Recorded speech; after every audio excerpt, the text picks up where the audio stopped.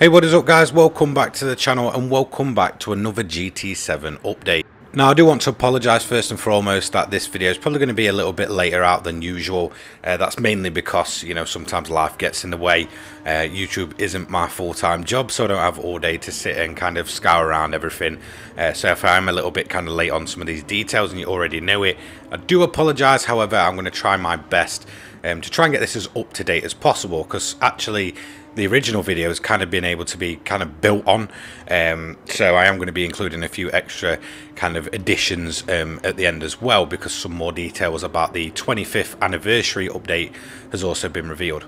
So the first thing I'm going to touch on surrounding Gran Turismo, if the Ferraris didn't give it away themselves, is that a Ferrari VGT has officially been announced in a awesome little trailer, little teaser around about 10 seconds long, by Gran Turismo over on Twitter and all their social medias.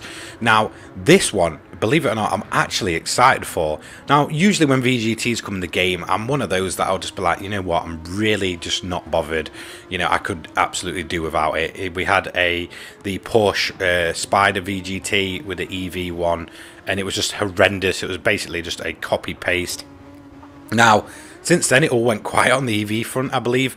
And there was kind of images not long ago released by Skoda that kind of made me think, you know, this unknown, you know, kind of VGT car that doesn't, you know, a brand that doesn't already have one, was releasing one that kind of made me think, yeah, okay, it's got to be Skoda. Then out of nowhere, Ferrari.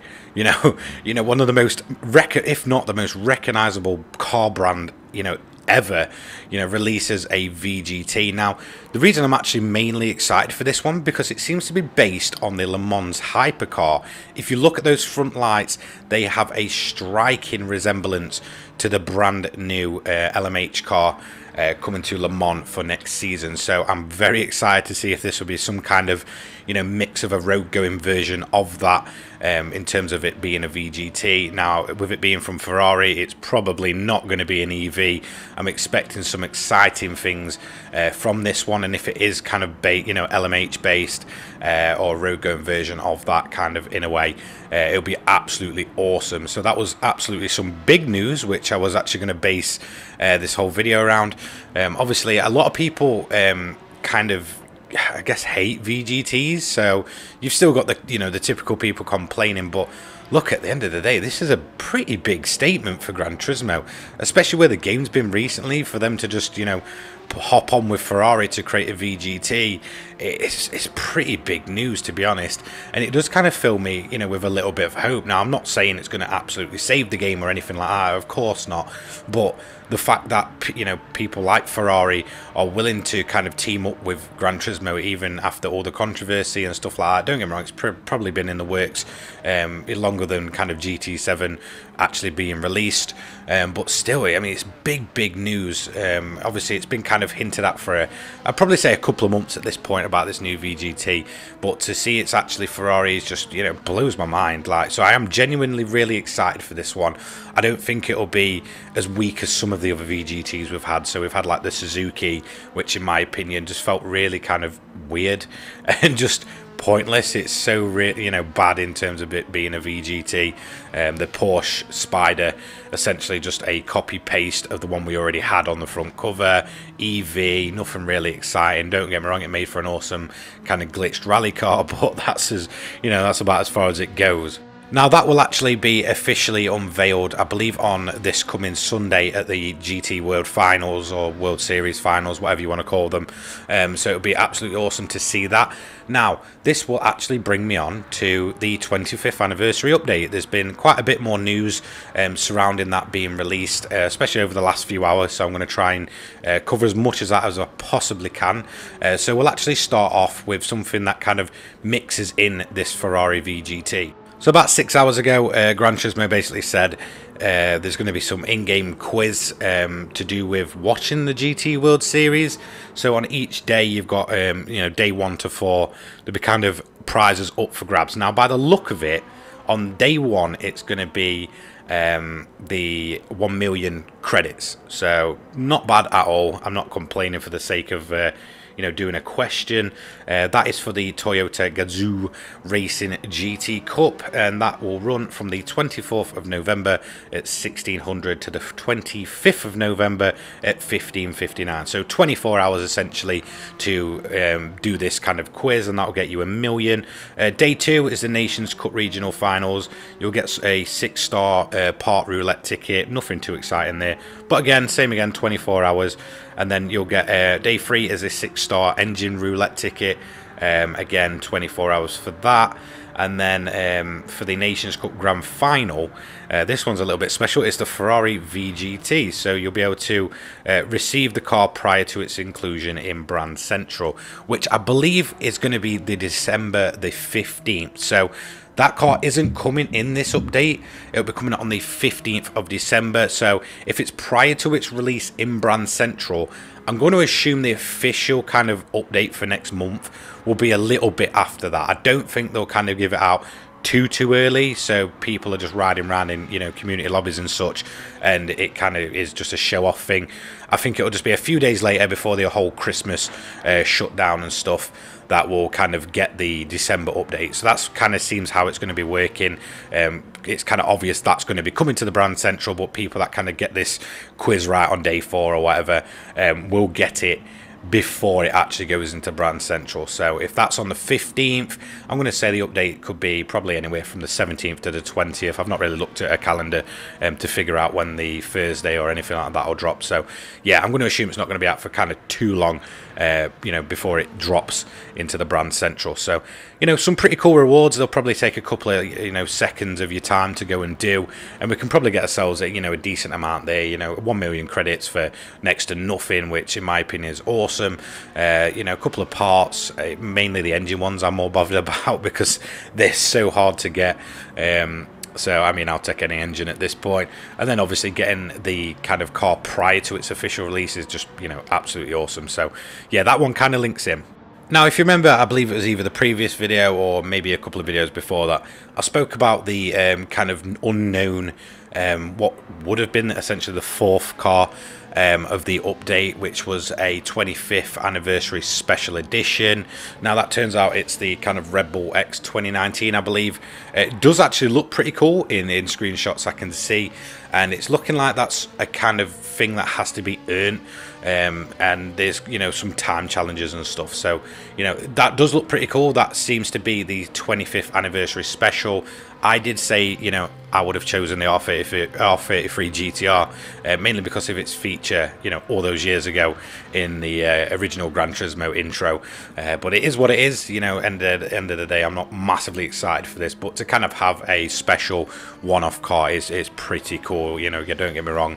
It kind of, as GT gets older and older and you kind of look back at some of the more rarer cars you've got, seeing that'll be pretty cool.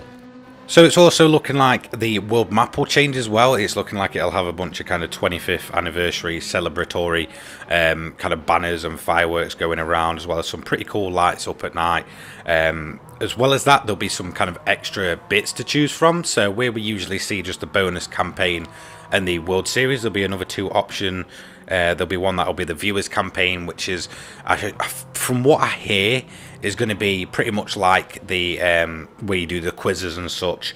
And then you'll have kind of another bit that sort of says 25th anniversary by the look of it, and this will essentially have a few special kind of bits in it. So here's some of them, or at least I'm going to assume this is where they're going to be. So it says daily races from November 24th to December 5th. Daily race A will feature a race similar to the World Final. Within this period, the credit rewards for applicable events will be 5 times more than usual.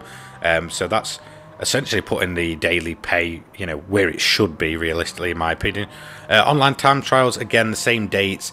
Complete recreation of World Final races to be held as a time trial event. Then it goes on to say, within this period, credit rewards for applicable events will be 2 times more than usual. Point races, round 1 from November 24th to 27th, round 2 from December 1st to 4th. Complete recreation of world final races within this period. Credit rewards for applicable events will be 10 times more than usual. So yeah, I mean, it's looking like there's going to be quite a few kind of timed stuff with this update. Now, obviously, I'm going to assume they're going to put the usual kind of, you know, events and such in like they usually do. But it seems like there's a lot of timed stuff in terms of, you know, unlocking things and getting extra payouts and stuff. And, you know, don't get me wrong, I'm not complaining. It's essentially like with other games where you kind of have like, you know, let's say double XP or, you know, that kind of thing. Where you kind of get, you know, double of everything or even more of everything for a set amount of time, and I'm pretty cool with it. I honestly think if kind of Gran Turismo did this on a more regular basis, so maybe like even if it was just kind of one weekend out of a month or something like that, it would massively help drive people to just jump in the game and get those credits. It'll also kind of settle the criticisms around the economy, because look, you know, you'll be getting double the rewards. So let's say if we did Tokyo, we'll come out with 1.6 million and such, you know, one weekend out of each month. It'd be pretty cool. I honestly think if this kind of thing is a success for GT7 and it brings more people back and it kind of gets people doing more of these events, then, you know, do it on a more regular basis. You're proving it works. You're proving it brings people back. Go and do it, you know. So hopefully it'll be a good update. You know, so I honestly think it'll be much better than a lot of the recent updates. That is my honest opinion. But my kind of hype for it isn't going to be too much. I still feel like, you know, the kind of things that have been coming out with these updates have not been amazing. It seems like, you know, the main thing about this 25th anniversary is all timed events, but it is what it is. I'm just happy to have more content. It feels like a long time. It also kind of gives us, like I said in the kind of blog posts and stuff, a little bit of a hint when maybe to expect the December update, because I'm going to assume the Ferrari will officially come with that update, and then we'll get some other, you know, bits and bobs with it. So pretty cool in my opinion. I'll make sure to cover it and I'll probably enjoy it for what it is. So yeah, I'll just keep you updated on any more news. And as I said that, guess what? It appears that the German version of this blog post actually specifically hints at the new track coming. So it appears we were right all along. It's not going to be Grand Valley Speedway. It did kind of switch from Road Atlanta to Grand Valley and then back to Road Atlanta. Yeah, it turns out it's Road Atlanta's coming to GT7, and that will be on Thursday. So pretty excited for that. Finally, a new track. If Grand Valley Speedway has been hinted at so much, I'd assume that could possibly even come in a December update. Now, I'm not going to expect that from Gran Turismo. Like I said, my kind of hype and build up for all these updates is pretty low, but it will be pretty awesome to see that come along. So yeah, with at least getting one new track in this update, it's pretty much confirmed. Obviously, it's kind of weird that all of these kind of confirmations and such seem to come out of the German blog posts, whereas the English kind of version doesn't really say anything along those lines, I believe, when I've just kind of read through it a few times. So yeah, definitely, you know, pretty cool. Finally a new track. I mean, it feels like a long time since Watkins Glen. I mean, what was that, May, June, something, maybe even July at latest. It's just, yeah. So yes, there's a new track. Yes, there's 3 new cars, that being the M2, the Sierra Cosworth, and I forget the other one. Oh yeah, okay, yeah, Nova Silvia. So they're the official ones. Obviously there's the X2019 in its limited edition livery. Ferrari VGT getting revealed and coming along, I'm going to assume properly with December. So that's a bit of an early reveal, which is, you know, kind of nice, because it feels like there's a bit of direction going forward and we can get a bit of a hint. So yeah, I mean, plenty to do. Some time stuff, like I said, probably the usual events as well. So I'm expecting this update to have a bit more depth to the usual, but I'm not expecting overly too much. So don't get yourselves too hyped. Yes, there's a new track coming, so hopefully that kind of settles that bit down for a bit, but then they need to keep that momentum going, in my honest opinion. So that's going to be it for today's video. Sorry it's a little bit later. Sorry I had to kind of delay it. I had just other things to do in my life. My bad. So yeah, at least I'm kind of getting everything all in one video. So I'll catch you all in the next one. Don't forget to check all the links in the description for Twitter, Discord, all that good stuff. Check out my sponsor for today's video, the Controller People. They sent me an awesome custom controller recently, and I pretty much use it every day when I'm not using the wheel. It's absolutely fantastic. And yeah, take care, guys. Peace. Just another little hint for tomorrow, by the way. When the trailer's dropped, I will make a video kind of covering it and talking about it. All of this should be made properly official then. So yeah, I'll see you later.